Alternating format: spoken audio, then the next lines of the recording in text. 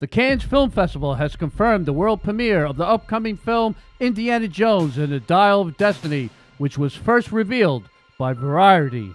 The film, directed by James Mangold and starring Harrison Ford, will premiere on May 18th at the festival with a special tribute to Ford for his career. The movie will be screened at a competition as reportedly Ford's last time playing a titular character. The plot details of the film are being kept under wraps, but the trailer suggests that Dr. Jones will be facing against former Nazis in a flashback sequence that uses de-aging technology to make Ford appear younger. The film is produced by Kathleen Kennedy, Frank Marshall, and Simon Emanuel, with Steven Spielberg and George Lucas serving as executive producers. Indiana Jones and the Dial of Destiny is set to be released in cinemas on June 28th in France and on June 30th in the U.S.